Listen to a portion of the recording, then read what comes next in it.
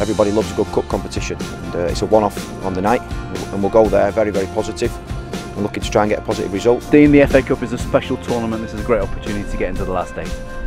It's a fantastic game for us against a Premier League team. It's been a long weekend, some honest conversation for the players, and now it's about action. And I'm really looking forward to showing what we're all about.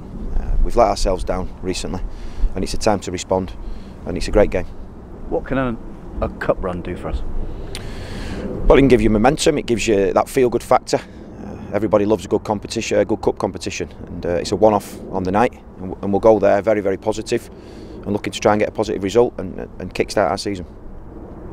Sheffield United are a team we know well from the Championship. Does that help when you're preparing to play them?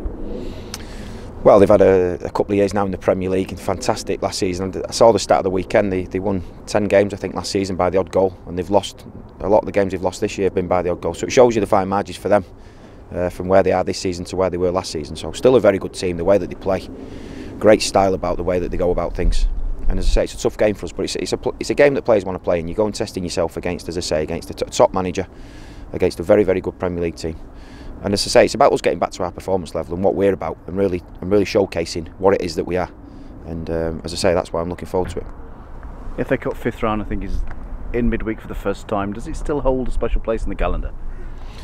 Yeah, for sure. Yeah, it's, as you say, everything's different this year due to the pandemic that we're in. And no, it's a brilliant game for us. It doesn't matter when it's played. It doesn't matter if it's on a weekend or Wednesday night. It doesn't matter. It's an evening game under the lights.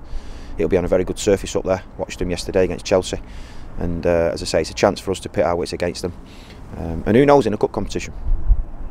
The game's going to be on BBC iPlayer and shown around the world, 38 different countries. Great opportunity to showcase what we can do. Yeah, very much so. And but it's proving it to ourselves as well and our supporters. There'll have been a lot of angry fans over the weekend, and rightly so. We share that same feeling. It was nowhere near the level in a derby game. And we've now got a game 4 days later to really prove what we're about and get back to being us at our best. And as I say, that's why I'm looking forward to it. We touched on it after the Cardiff game. Disappointing as the result was, how encouraging was it to have Joe Williams and Henry Lansbury come through?